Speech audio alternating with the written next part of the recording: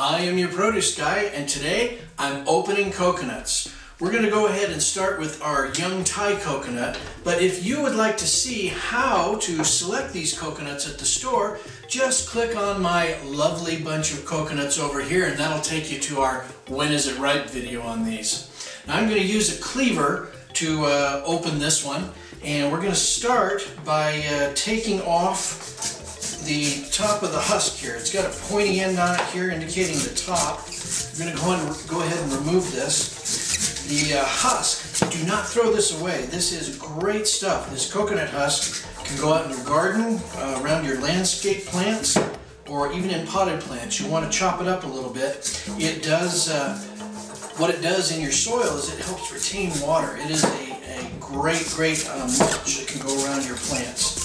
So we're getting the husk off here and exposing the top of the nut, and that is looking real good right there. So let me clear off this husk and we'll get that put away. Alrighty, now what I'm going to do is I'm going to take the back edge of this cleaver and I'm going to bring it down right on the nut here. Okay, maybe one more. In there. And what I want to do, I'm going to get it wedged in that crack that I just created. There we go. Whoa, we got coconut water coming out already. It's cracked around the top here, the crown.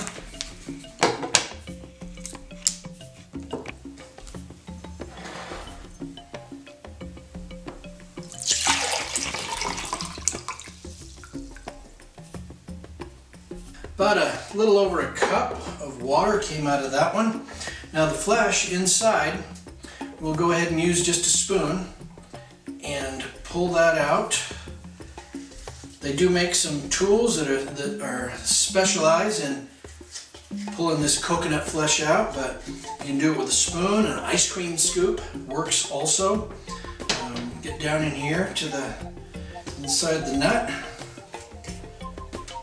And you'll notice that this flesh is quite a bit thinner and much more pliable. Oftentimes it'll be gelatinous as it comes out, and you can use this. It's great in smoothies, delicious. Of course, that coconut water is filled with electrolytes, and you've got a high level of potassium in this stuff, so that is just great. All right, we're going to set that one aside. And we're going to work on our mature coconut now. With our mature coconuts, we will need to drain the water as well. Now on these mature coconuts, they've got these three little spots there, and there's one that's always kind of darker than the other two. That's the softest of the three, and so I'd recommend going through there. You can use a paring knife to go down in there, an ice pick, or even a screwdriver and a hammer if you need to. My tool of preference, though, is my handy dandy power drill. So let's go ahead and open this guy up.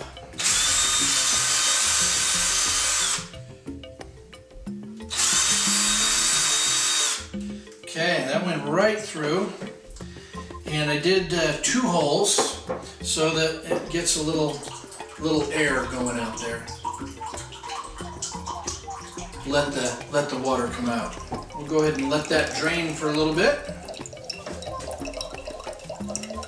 With our water drained, we're ready to go ahead and open our coconut, and what we're going to do is take our cleaver. In this case, you could use a hammer and it would work also for this. I'm taking the back side of my cleaver and I'm going to run, I'm going to tap pretty hard, the coconut all the way around from in between the spots here where we drained it and the crown of the nut. We're going to go kind of around the middle of it. So just a few whacks, turn it.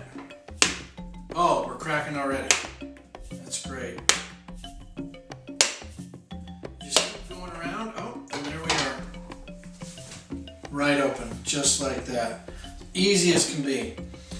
From this point, you've got a few options. The next thing that I would do here is break down this shell further so I've got smaller pieces to work with.